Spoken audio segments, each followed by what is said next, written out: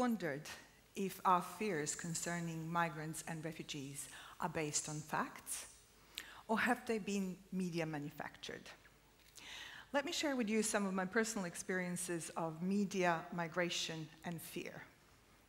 When I was a teenager, my parents moved house and I didn't like it. I became withdrawn. I just stayed at home and read. My worried parents nudged me to audition for a job as a presenter on a radio station. And I did it, I got a job, and my parents regretted it because I have not stopped talking ever since. Being live on air at the young age of 18 was terrifying. I got to make so many of my mistakes in public. But it was also character building and exhilarating. I made lifelong friends and learned a lot. My editor taught me the importance of integrity, not only as a journalist, but as a human being. I loved being a radio journalist. Almost exactly 5 years later, on a beautiful April day, a solitary sniper shot quickly turned into gunfire, which soon became heavy shelling. Within days, there was no way in or out of Sarajevo. The siege lasted 1,425 days. It's the longest of this kind in the history of modern warfare. 11,541 of my fellow Sarajevans died during that time. My life was worthless to the Serb nationalists on the mountains shooting down on my city. To them, I became imaginary threat. And they decided, for the sake of their deranged nationalism, that I and my city should no longer exist. It is very difficult for me to describe to you what's the fear of a life under the siege. Under constant sniper fire and heavy shelling, with no food, no water, no electricity. With every day of the siege, I also became less human to the people that I went to school with and I worked with, I fell in love with. The fear that I felt was very, very different because there is no safe space. So when you're not afraid for yourself, you fear for your friends and your family. 100,000 people died during the war in Bosnia. Many more were wounded and raped and tortured. And half of my country ended up in exile or displaced. Soon after the war began, because I was a journalist and spoke English, I started working for international war correspondents. I truly believed that if we reported our war, that would bring it to an end. 18 months into this hell, they helped me escape the siege Sarajevo, and I found myself in London. Now, I was a refugee. And I survived. But my entire life and my identity had been taken away from me. I gradually started rebuilding my life and recovered. But even in a super diverse metropolis such as London, people would tell me that I don't look like a refugee. Really nice people. And I would politely ask them, so what does a refugee look like? And they are a little bit embarrassed to tell me that they don't know. What does a refugee look like? Is there such a thing as a refugee look?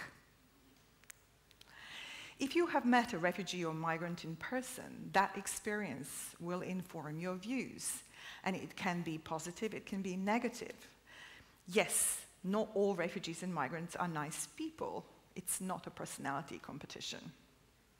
However, if you have not met anyone in person, and if you just rely on reported images, this is what you're exposed to. Every day, we're exposed to a torrent of negative media images, of floods that turn into tides, of refugees and migrants who are coming here to take our jobs, to take our hospital beds.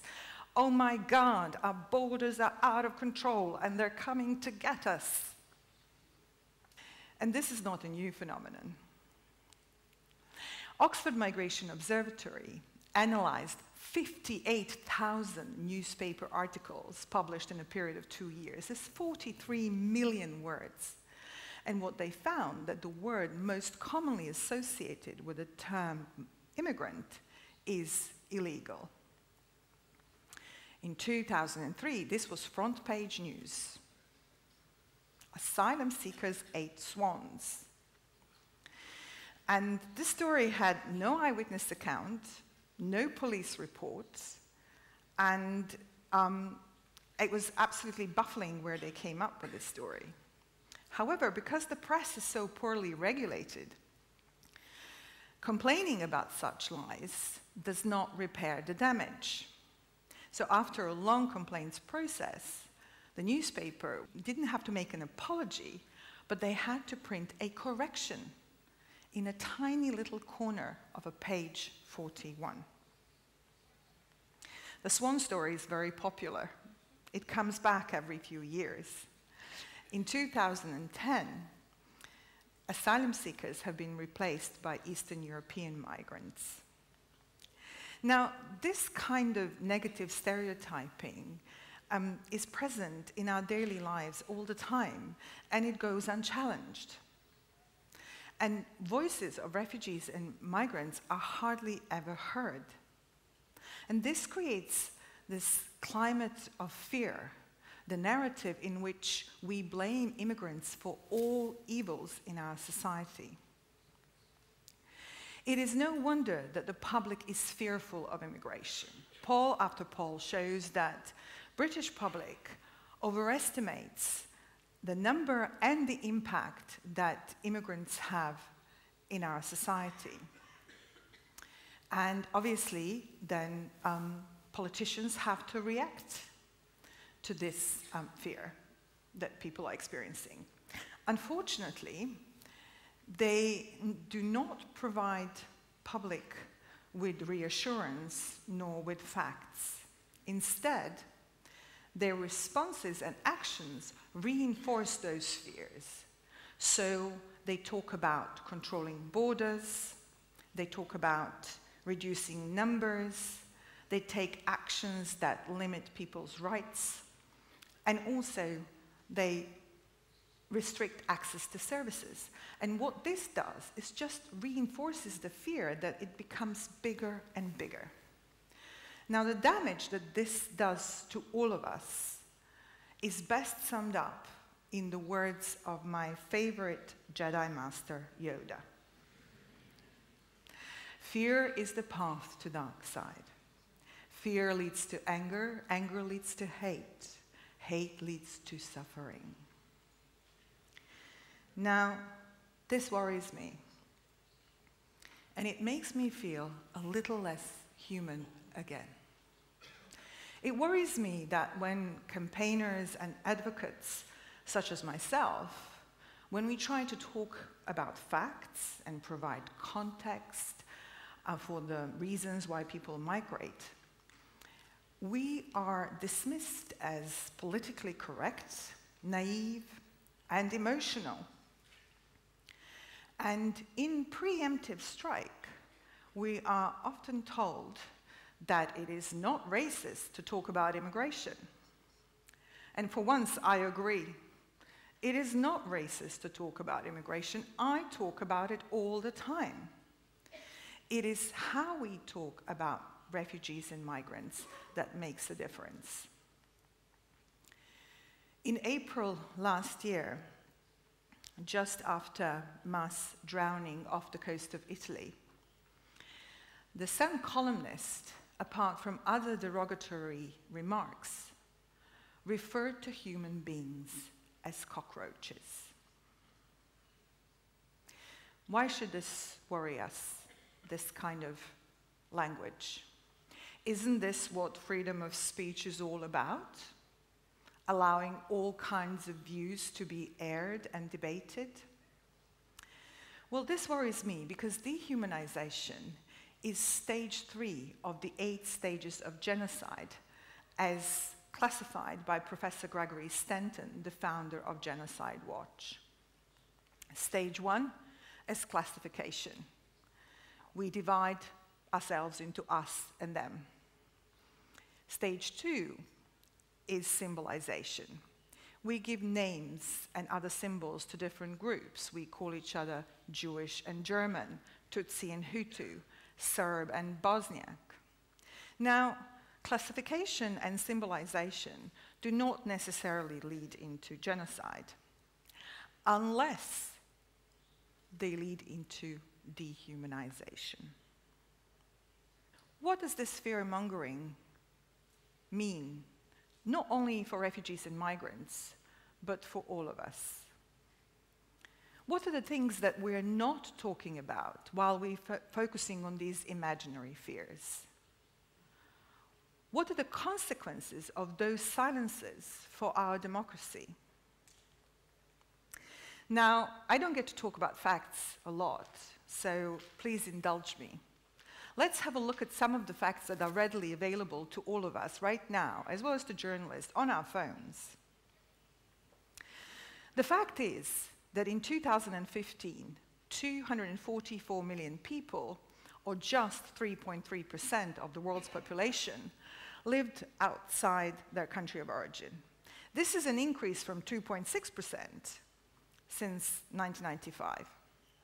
The fact is that no country is overrun or lost control of its immigration, including Qatar, where currently 88% of its population are immigrants.